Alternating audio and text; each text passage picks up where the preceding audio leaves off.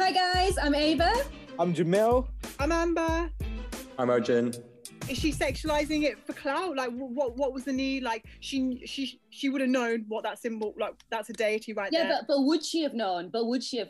And listen, she was tweeting about the Punjabi farmer situation in India, so she is culturally aware. Like, I feel like, as much as I don't know on a level, unfortunately, I feel like she would have known. There's cultural appropriation, there's misappropriation, there's appreciation, and then there's just playing up like you're racist, which I don't think she's been, but I think it's important for all of us to keep checking ourselves generally day to day. I don't have actually any issue with her being topless in the photo at all. I bet you don't, Arjun. Woo, God.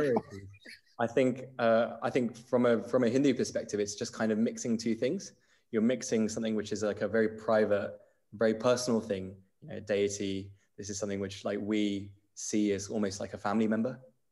And we're mixing it with something which is very commercial, very, could be seen as sexualized as well, very much to do with money and not really to do with spiritual life at all.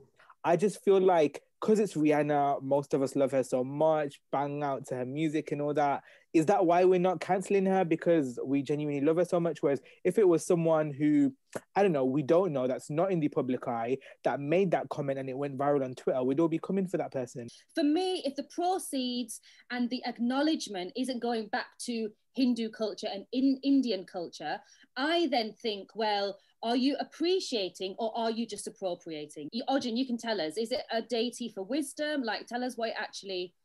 Well, yeah, I think what you said is really, really, really interesting, because like there's definitely in the West, there's definitely like a lot of kind of Indian or Hindu cultural things which are used. Like, you know, I have loads of friends or I bump into people in the hospital that I work in, like patients, and they're white, they're English, and they've got kind of like an Om tattoo, or they've got, it says Shanti or something in Sanskrit. And I think generally Hindus and Indians in general don't have much of an issue with that because it's a cultural thing. But I think this is kind of very much overtly Hindu. Like you can't associate Ganesh with anything else.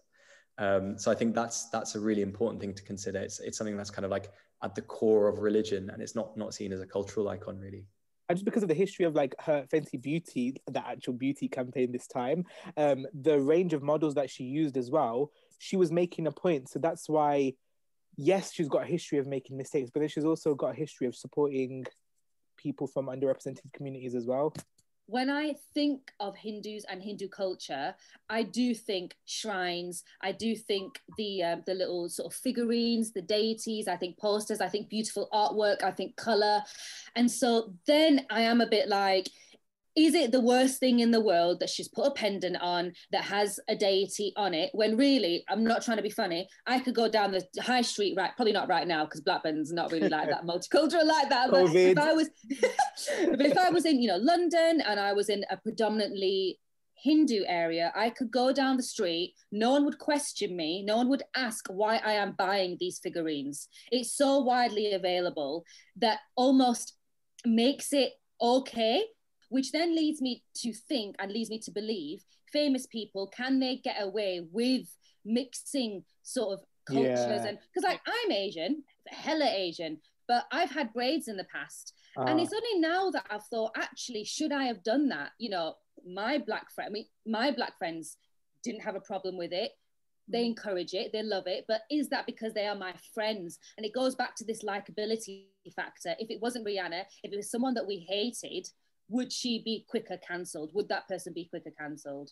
I'm not Hindu. I've got my views on it, but am I in a position where I can be talking about this? Yes, I can have my opinions, but if Hindus are fine with it, then who am I to say that Rihanna's wrong?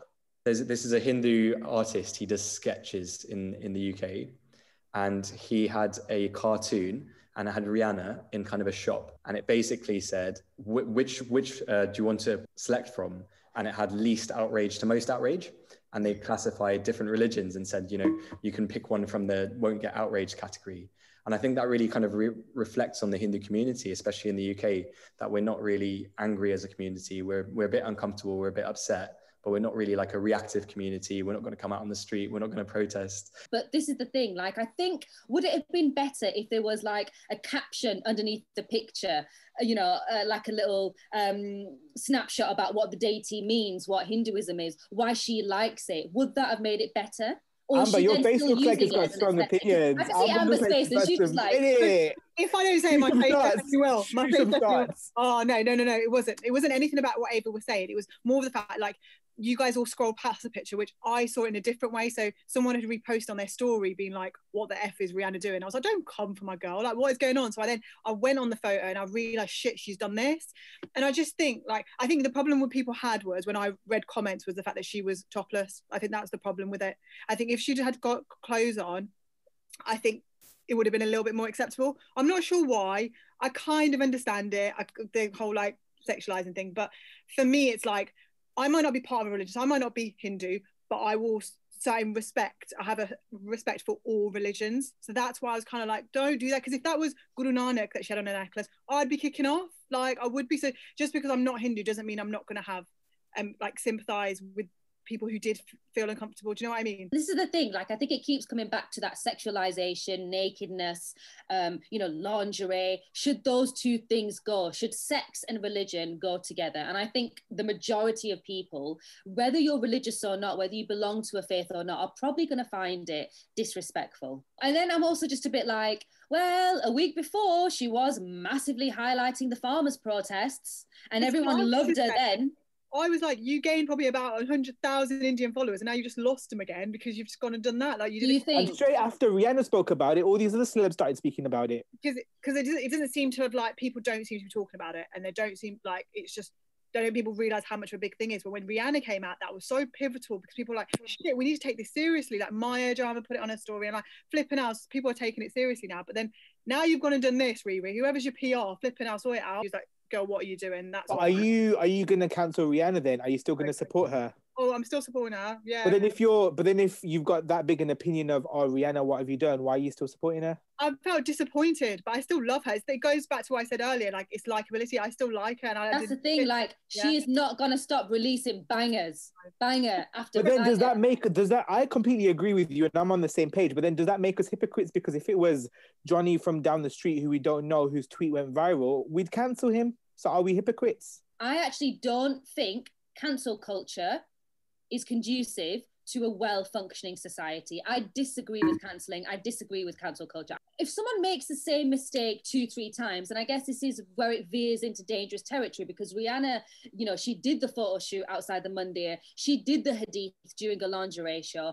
And now she has put, she's worn a pendant that doesn't belong to her faith. Like, it almost doesn't belong to her. So you could say that actually she's had one too many mistakes and that's her cancelled. I think Hindus as a community, we're just not reactive by nature. From the day we're born, we're taught that ahimsa, which is non-violence, is the best thing in the world, that we should just be non-harmful, non-violent. When we're praying together, we're always saying words like shanti, which you probably know means peace. And over again, we're kind of just, in our mind, it said that, we should do everything to keep peace. We should do everything to avoid violence as much as possible and avoid negativity. So what do you think then a solution could be? Could this be something that Rihanna needs to learn from and educate herself more? Is there something that we're taking away from it? I think if Rihanna said something like, let's say she posted and she tweeted and said, I understand that this may have been uncomfortable for people watching who have Hindu origin, or even people who aren't Hindu as well, might have been uncomfortable to see this.